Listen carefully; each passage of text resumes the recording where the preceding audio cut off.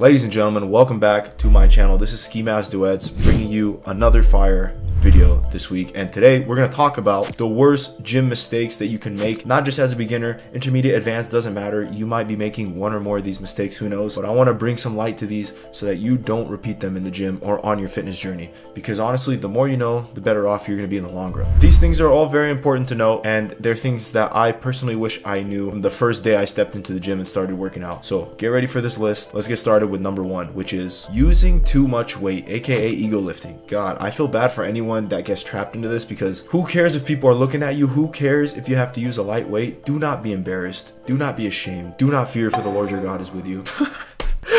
But seriously, don't worry. I used to be so intimidated, like, dang bro, I don't want to be seen benching less than a plate. It looks really bad. I don't want people to think I'm weak.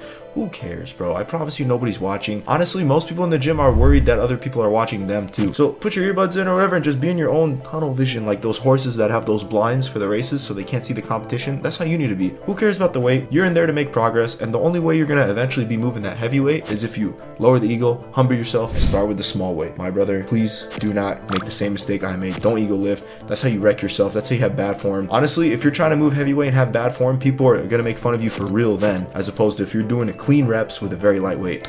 So don't raise the weight just to please others. Don't do that. Number two, not warming up. For the love of God, please warm up, bro. Don't be the guy that just throws a plate on the freaking bar and immediately starts trying to rep it. Don't do that. You need to warm up your joints and tendons and ligaments, bro. If your muscle can move the weight, that's fine, but if you don't want to have freaking nitrogen gas popping every time you extend your arms and knees, and every joint in your body's popping, you need to start warming up. Warm up properly, walk on the treadmill, do some dynamic stretching. Even me to this day, if I'm gonna work up to a heavy set, I always start, for example, with the bench, with the bar, and then 25s, and then a plate. I always do warm-up sets. Get the blood flowing, bro. This is how you're gonna not wreck yourself. Please, for the love of God. It might not hurt now, but not warming up will catch up to you, I promise you. Three is not prioritizing form over the weight. Again, similar to tip one. You need to master your form before you try to increase weight on exercise. Just because it feels good, you might think, you know, you're doing it right. Bro, if you're chicken winging your weight on the bench, or you're just doing some weird, your knees are caving in on the squat, you should not be raising the weight. You should be mastering the form that you're doing at a lower weight before you even try to move up. Because if you have good form, you will not get injured in the long run. But if you try to progress and get heavier weight with bad form, you are just waiting to board the plane that's gonna drop you off in Snap City. If you don't want to arrive in Snap City, don't even buy the ticket there, okay? And how do you do that? Form over weight, always. Number four is not tracking your progress. Pretty much, I really wish I started doing this from the beginning. This is a big one. You need to keep track of what weight you're using for what exercise and how many reps you're doing it for every week. You know, this is gonna help you because it'll allow you to very easily implement progressive overload. And that's how you keep track of your progress, so you can gradually and slowly get stronger and put on muscle and make real progress, quantified progress in the gym. That's how you do it. So take progress pictures. Even if you're insecure, I know, it's fine. Just keep it for yourself. You don't have to look at it. Because one day when you hit your goals, you're gonna be like, dang, I really wish I kept track of my numbers, or I had a video of me benching 5 pounds, or I had a video of when I was fat. Take as many pictures as you can. Even if you don't feel good about yourself now, one day you will, and you're gonna be so glad that you were keeping track. Trust me, track your progress, and then one day you're gonna be happy you did. Trust me on that. Number five is doing too much too soon. Oh my God, this is a very big beginner mistake. I can't tell you how many times people have, like, all of a sudden New Year's resolution, for example, like, it's day one in the gym, I'm doing an 8-hour Rich Piana arm workout. No! Why are you doing that? Why are you doing that much volume? I don't even do that much, and I've been lifting for years, bro. You don't start out with the amount you want to be doing in the end. You gotta take baby steps. You gotta give your muscles a chance to grow and adapt. You know, people that hit me up and they go, hey Ski, I went to the gym for the first time yesterday. I was there for 3 hours and I can't fully extend my arm now. I did 50 sets of curls. And I'm like, bro, do you know that's excessive soreness to where you can't even lock your arm out because it feels like the freaking bicep is gonna snap? You shouldn't be doing that much. You don't do that much right off the start. If you want to learn how to run a marathon, you do not run 12 miles your first day. You don't do that. You start with a mile, then you get to 2, then 3, then you're running 8, then you're running 16, and then you're doing a marathon, okay? And that's a long period. You got to work up to it. So do not try to do too intense of a workout, too much volume of a workout, too long in the gym, too many sets, too much weight. Like, don't go overboard when you're first starting out. Your first couple of months, you should be focusing on form, right? Progressive overload, eating enough, just going consistently to the gym, just doing a decent amount of sets every time you go, but not overkill. You know, you should just be working on making it part of your life and routine. Tip 6, neglecting recovery. I get it, bro. You gotta grind hard and even grind in your sleep, but that's wrong. Like, you need to have a recovery system that allows your muscles to relax and recover just as hard as you train. You cannot always train extremely hard and think you're gonna come in the gym and PR off 3 hours of sleep and 1,000 calories. You need to make sure you're eating enough. You need to make sure you're de-stressing enough. You need to make sure you're stretching. You need to make sure you're doing low intensity cardio, going on walks sometimes to flush the lactic acid out of the muscles. You got to do a lot for recovery. It's not just a lot for working out. You should also be recovering just as hard.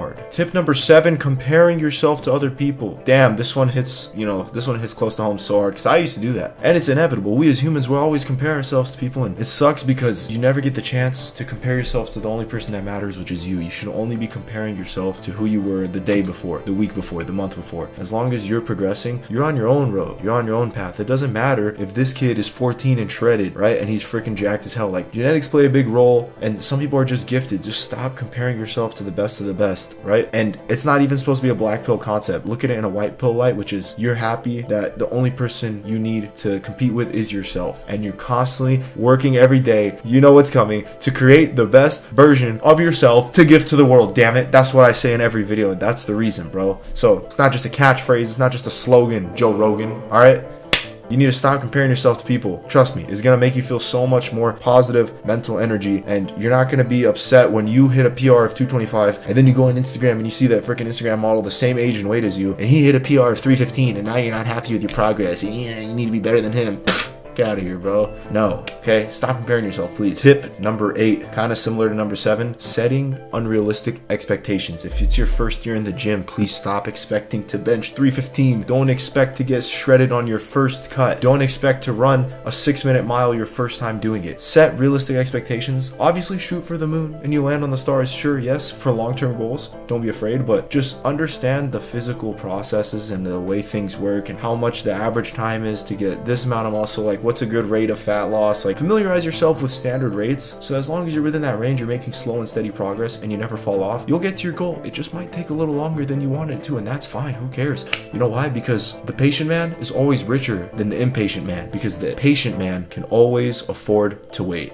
Drop the mic, confetti, and the celebration, bro. That's how it is. You know, we out here, bro. Set more realistic, more achievable goals. Last but not least, tip number 9 is skipping the gym altogether, because a lot of people think, I only have like 30 minutes for a workout, I just won't go today. Honestly, even if you go in there for that short of time and it's a small workout, it's better than no workout. Anything is better than nothing, trust me. Unless it's a rest day and you're supposed to be recovering, don't have an end-all be-all, like all or nothing mindset where it's like, oh, I messed up one meal today, so I'm gonna just binge the rest of the day. I don't have time to work out today, so I'm just gonna completely miss the workout instead of doing push-ups in my free time. Don't completely skip the gym altogether. Anything is better than nothing. So to recap these 9 worst gym mistakes, guys. Number 1, using too much weight, okay? Don't worry about people looking at you. Your health is way more important. Who cares? I promise you, nobody cares as much as you think they do. 2 is not warming up. For the love of God, please warm up. Your body will thank you for it in a few years. 3, prioritize form over weight, okay? Not weight over form. You should make sure your form is impeccable and impregnable and immaculate and perfect before you even move up in weight, okay? 4 is not tracking progress. Keep track of the weights you use, for what exercise, and for how many sets you did. Take progress pictures, take all that stuff. You will be so happy you did in the future. 5, don't try to do too much too soon. Don't do an 8-hour arm workout your first day in the gym. Take it day by day, progressive overload, okay? 6 is neglecting recovery. You need to recover just as hard as you train. You have to. That's the only way to make consistent progress and not get injured. 7, comparing yourself to others. RIP GG. Well played, bro. Please don't do that. Get back in queue and stop comparing yourself to people. Only compare yourself to who you were the day before. 8 is setting unrealistic expectations. Don't expect to bench 315, for example, within your first month in the gym, okay? Set smart goals, set realistic goals, and then you'll be much happier in the long run. And tip 9, don't skip the gym altogether. Even if you only have 5, 10, 20 minutes, it's better than nothing. So with that being said, I hope you guys learned something from these 9 gym mistakes that a lot of people make. All right, comment down below if you have any others that bug you, right? Like not re-racking weights or whatever, you know, whatever you want to put in the comment section below. Comment if any of these inspired you, or, you know, maybe if you were making any of these mistakes, let me know too. No shame in that. We're honest on this channel. So with that being said, this is Ski Mask Duets signing out. Let's create the best version of ourselves to give to the world, all right? Peace.